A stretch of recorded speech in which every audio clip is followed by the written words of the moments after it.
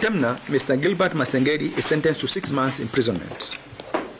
Mr. Masengeli is ordered to submit himself to the Commissioner General of Kenya Prisons to ensure that he is to be committed to a prison facility to commence serving sentence of the imprisonment imposed.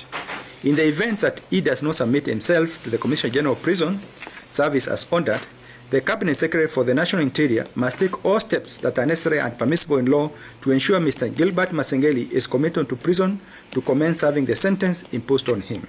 The court, nevertheless, finds it desirable to impose this sentence as a coercive order as opposed to a punitive order. In that regard, Mr. Masengeli may avoid serving this sentence, and therefore, in that regard, the court shall suspend this sentence for 7 days only.